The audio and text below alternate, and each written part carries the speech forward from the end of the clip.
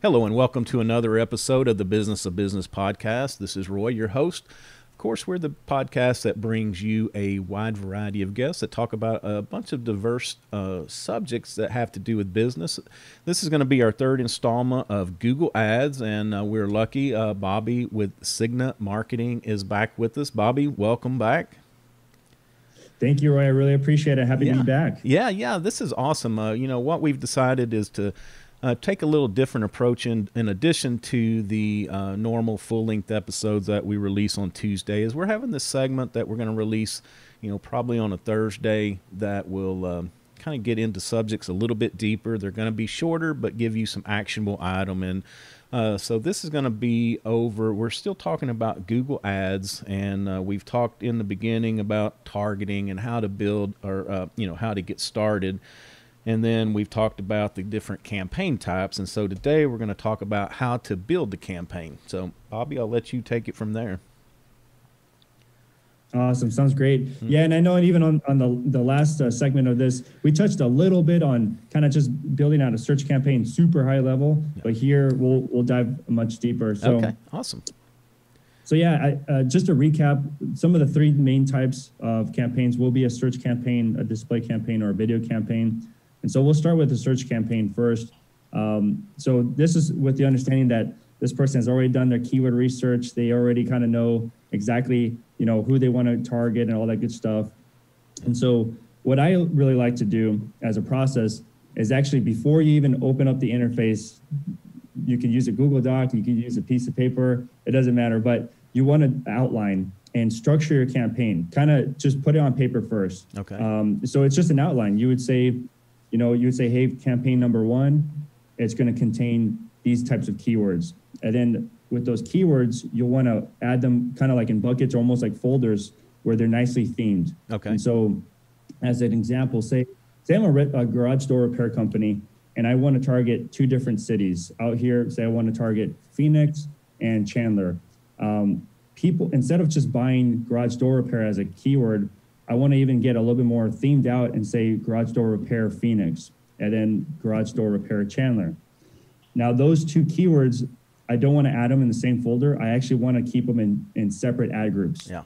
And the reason why is because then the ads that I create in those ad groups, I can say directly in the ad, garage door repair Chandler or garage door repair Phoenix. Or I could say top garage door repair company in Chandler. Yeah. It could be very themed out in that sense. Yeah, and I think so that's that type of process that you carry throughout. Yeah, I was just going to say that if you go back and listen to one of the previous episodes, that's something you talk about that, I've never thought about that is excellent advice is, because I have to admit I'm guilty of this, is just like dumping all the keywords into one campaign, and mine are pretty general anyway. But if you do have specifics like that, it's great to set up different campaigns so you can write copy or develop YouTube content or whatever you're doing that specifically targets that group. So anyway, didn't mean to interrupt you. Just wanted to say that.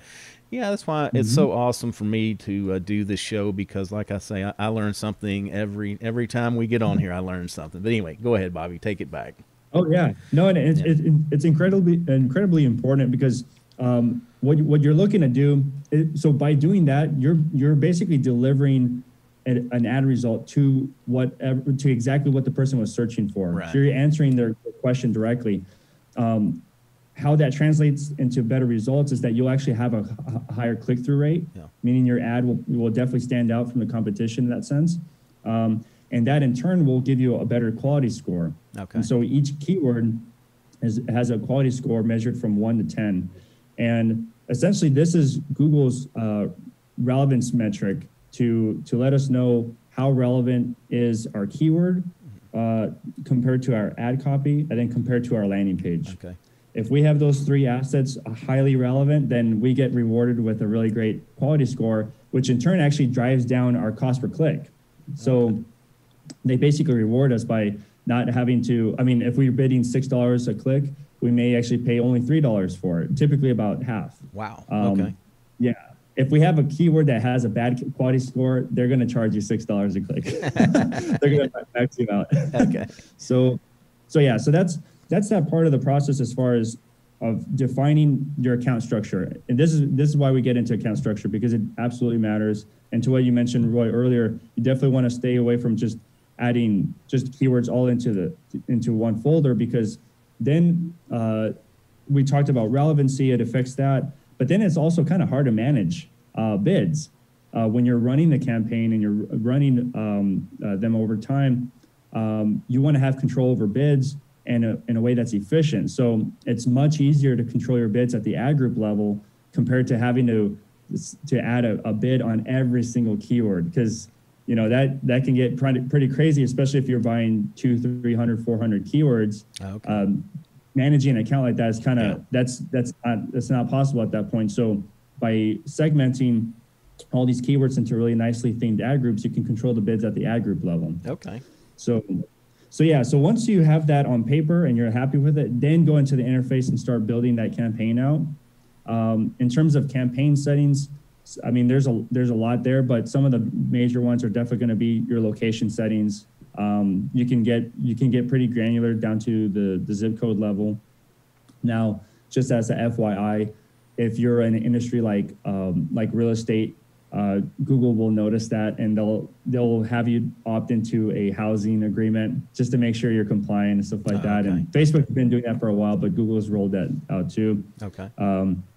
But yeah, and then you'll also have an option to advertise on other search networks like Ask, I believe, like Ask.com and stuff like that. So Google does have other search partners that they monetize their platforms too. So you can opt in or opt out of that. Okay. Typically we'll opt in because the more coverage, the better in that sense. Right, exactly. So from there, you're going to go through the process of building that campaign, building those ad groups, building your ads. We always recommend in each ad group, you want at least 3 ads. You want at least 2 extended ads, text ads, and at least 1 responsive ad. And the reason why with the responsive ads is Google is going to recommend it to you anyways. They're going to be like, they're going to give you these notifications of, hey, you're missing an opportunity, create your responsive ad. But the reason why it's so important is because actually from a testing perspective, it's great. A responsive ad allows you to put, I think it's up to 10 different headlines, up to 6, I believe, descriptions. And the system itself will rotate these variations. Okay.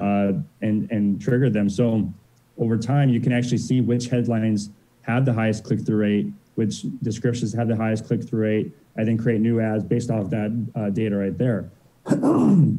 So that's at a high level, a search campaign, building that out. Okay. When it comes to display and video, you actually do want to take the same approach in terms of mapping out your campaign structure on paper. And in this case, you can target by keywords, or you can target also by custom audiences.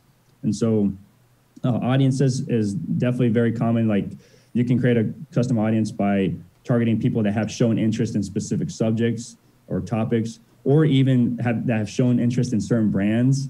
You can target even people by that type of behavior. Okay. So one strategy is, say, for example, I have an all-purpose cleaning product and I want to, target people that have had an interest in Simple Green. I can do that through display advertising or video. Interesting. So I would say definitely take that same approach of mapping it out on paper and then go into the interface and build it out. Okay. All right, great. Anything else we want to add before we close? Before we close, I would say I just want to touch on ad extensions for search campaigns, because ad extensions is a huge opportunity that a lot of people leave on the table. Okay. So when you're building, when you have your campaign basically built out for search, make sure you build out ad extensions. So where you'll find this at is underneath the ads tab, and then there will be a button that says extensions. So there's a ton of different ones in there, but some of the common ones are going to be site links, call outs, a call extension, and structured snippets. Those are kind of like, there's about 8 or 9 or maybe even 10, but those are 4 of the main ones that almost every business should have, because basically what happens is that when these call extensions or when these ad extensions do appear on the search network, your ad actually looks much bigger and takes up more real estate.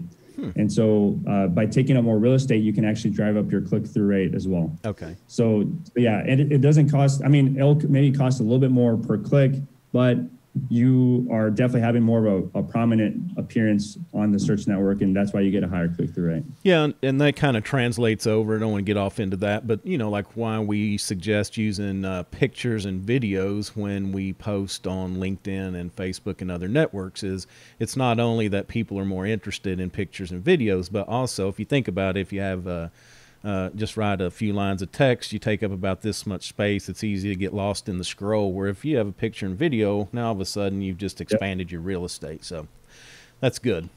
All right, Bobby. Well, Thanks again. Next week, we're going to be back with how to enable the campaign and then also the maintenance part of that too. So thanks again. Y'all reach out if you need some help. Let Bobby and his team help you. And how could they get a hold of y'all, Bobby? Wonderful. No, thank you, Roy. I really appreciate it again. Everyone can reach us at signamarketing.com or at Signa is our social media handle everywhere. Instagram, YouTube, and Facebook, and Twitter. Yeah, we're very active on those channels. So if you have a question, definitely don't be shy to send us a comment on there. Okay. All right. Thanks a lot. Again, you can find us at www.thebusinessofbusinesspodcast.com. We're on all the major social medias, Facebook, Twitter, Instagram.